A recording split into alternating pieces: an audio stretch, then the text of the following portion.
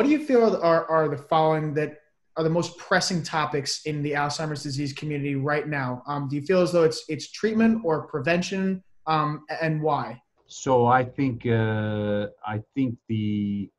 succession, I believe the diagnosis of Alzheimer's disease, with going from a diagnosis of exclusion to a diagnosis of inclusion, going from a diagnostic accuracy of 66 to 70% to better than 90%. I think we're finally hit that precipice, and I think that we're going to see an invasion of biomarker confirmation. And the reason it's very clear is that aducanumab is going to drive that, right? So the reason, if you have a monoclonal antibody and you're like, you have to prove they have amyloid in their brain, that's the label is going to say that, right? That they have the disease. How are you going to prove it? CSF or PET? And PET still, even after IDEAS 2, PET is still not going to be paid for by CMS. So PET, that's a $5,000 test. No, most patients are going to cover it. Plasma biomarkers become very relevant in that conversation, and so does CSF biomarkers, because CSF is quick, cheap. I know people get all nervous about it, but it's still quick and cheap nowadays. So I think, you're going to see a transformation of diagnosis of exclusion to a diagnosis of inclusion, and I think the monoclones will drive that.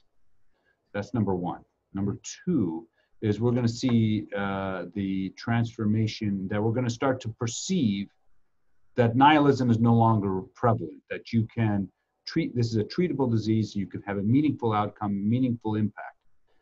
I love prevention. It's sexy, it's cool, but it's far, okay? It's far, much farther than most people think. And I don't put, I mean, we're part of all those prevention initiatives and we are gonna do them, but we're not talking about, I think, the things we're talking about, the immediacy of the biomarker inclusion, the transformation of the diagnosis, the transformation of Alzheimer's to a chronic disease, those are imminent. But the prevention strategy is, I think, down the road. Is there anything else that you'd like to include, or anything else that you feel is noteworthy with, whether it be aducanumab or just Alzheimer's disease research in general for this exciting state that we're in? I think that if you go inside the walls of the AAIC, the field itself is energized, very energized. That's the nature of this whole interview, is that you're seeing it yourself as an observer. And my colleagues, we're all excited again. We went through kind of a lull of trudging along, and now we're all excited again. This is a very important watershed moment in our field. I agree.